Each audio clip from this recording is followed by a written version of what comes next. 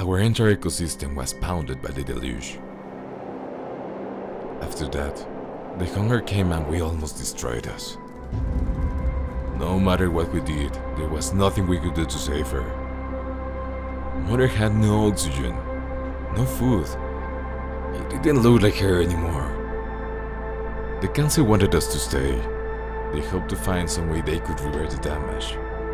But we all knew Mother needed time to heal. Time away from us. Her butchers. Her assassins.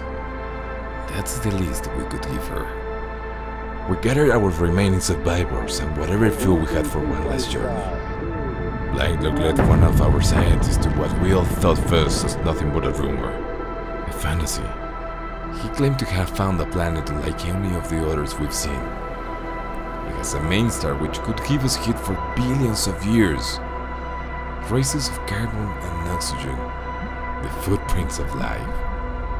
And just close enough so we could make it. But the water. What? Is there not enough? No. There's plenty. Then what is it? It's blue.